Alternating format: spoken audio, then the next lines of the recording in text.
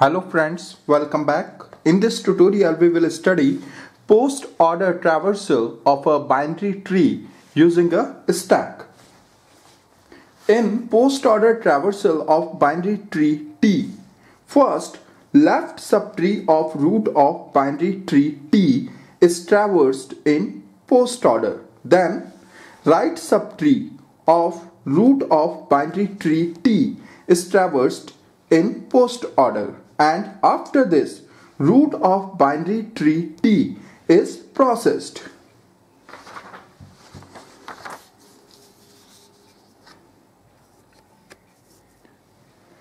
This is the algorithm to traverse binary tree T in post order using a stack.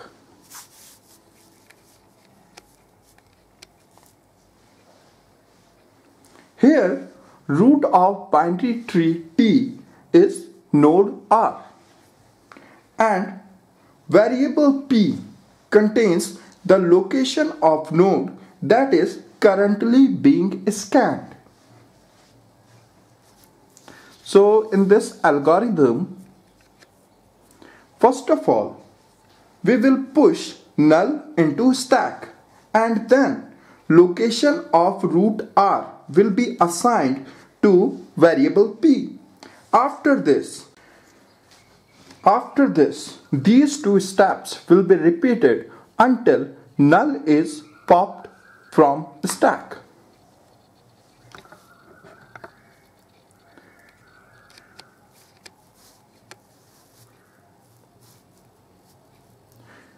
In step 1, we will proceed down the leftmost path rooted at P. For each node n of the path, we will push node n into stack, and if node n has a right child Rn, then we will push minus Rn also into stack. Now see what happens in this step. Suppose this is the binary tree T, right? And variable P contains the location of node A. Then, according to this step 1, first we will push node A into stack. Node A has a right child also, that is E. Node E is the right child of node A. So minus E will also be pushed into stack. After this, left child of node A, that is node B, is pushed into stack. Node B has a right child also, that is node C. So minus C will also be pushed into stack. After this, left child of node B, that is node D, is pushed into stack. Node D doesn't have any right child. Since node D doesn't have any left child, we will stop there. In step 2, we will pop and process positive nodes from stack. If null is popped, then algorithm will stop there. If a negative node is popped, then we will make it positive and assign its location to variable P and return to step 1. It would be more clear after this example. Suppose this is the binary tree T. We have to traverse it in post order. First of all, we will push null into stack. Here, node A is the root of binary tree T. We will push node A into stack. Node A has a right child, that is node C. So we will push minus C into stack. After this, left child of node A, that is node B, is pushed into stack. node B doesn't have any right child. After this, left child of node B, that is node D, is pushed into stack. Node D has a right child, that is node E. So minus E is pushed into stack. After this, left child of node D, that is node F,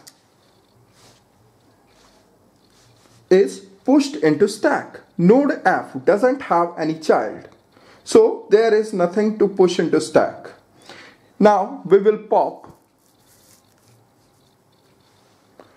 top element of stack. Node F is the top element of stack, so node F will be popped and processed. Now minus E is at the top of stack, so minus E is popped and first its minus sign is removed. Now it will become E. We will push E into stack, right? Node E has a right child, that is node H, so we will push minus H into stack. After this, left child of node E, that is node G, is pushed into stack. Node G doesn't have any child, so now there is nothing to push into stack. Now top element of stack is popped. Top element of stack is G.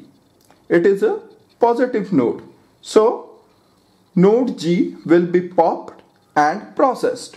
After this, top element of stack is minus H, so minus H is popped from stack. First, minus H is made positive, so it will become H, right? Then we will push it into stack. H doesn't have any left child or right child, so there is nothing to push into stack. Now H is the top element of stack, so node H is popped and processed. After this, node E will be the top element of stack, so node E will be popped and processed. After this, top element of stack will be node D, so node D will be popped and processed. After this, node B is top element of stack, so node B will be popped and processed. After this, minus C is the top element of stack, so minus C is popped and its minus sign is removed, so it will become C, right?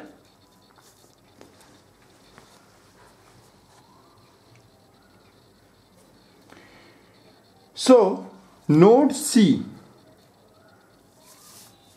is pushed into stack.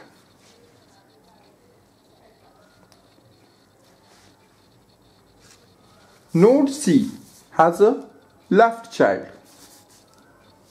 that is node I.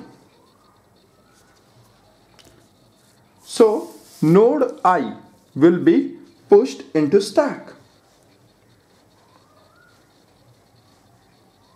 Now node I is the top element of stack, so node I will be popped and processed.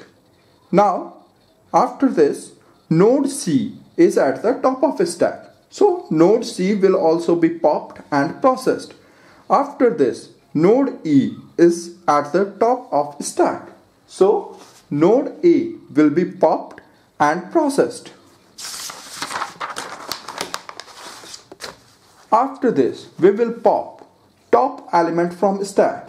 Now null is the top element of a stack. So null will be popped. Therefore, we will stop there because